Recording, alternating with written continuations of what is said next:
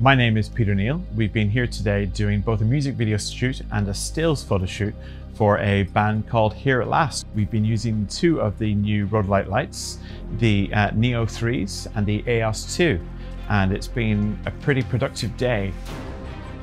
We've done the photo shoot, we've done the entire video, tons of different angles and concepts, and shooting the band members individually, backlit and strobing with the lights, and playing with mixing of different colors, with them being full RGB in a very, very portable form factor, so that you can literally move around the room and change the setup inside a couple of minutes.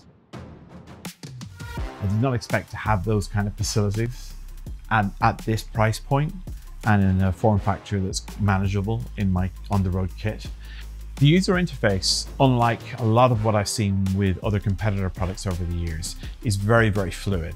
You have a high quality touchscreen interface that allows you to simply drag between, for argument's sake, different hues, and it's very, very responsive. It's not a case of where you tap and you drag and you wait for the response. It's fluid and instant, meaning that during a shoot you can literally manipulate the lighting in real time in a way that is to the music without worrying about any kind of lag there. For me, it totally changes the way I work because it allows me to go along just myself with a couple of lights in the bag, the gimbal and the camera, and be able to shoot an entire video with an artist without anyone else involved inside of a day, and then turn it around in the edit the next day. So it's a pretty powerful tool. To be honest with you, I'm kind of buzzing because there's so much potential for what I can do with these going forward. We're out of the lockdown now, everything's opening up.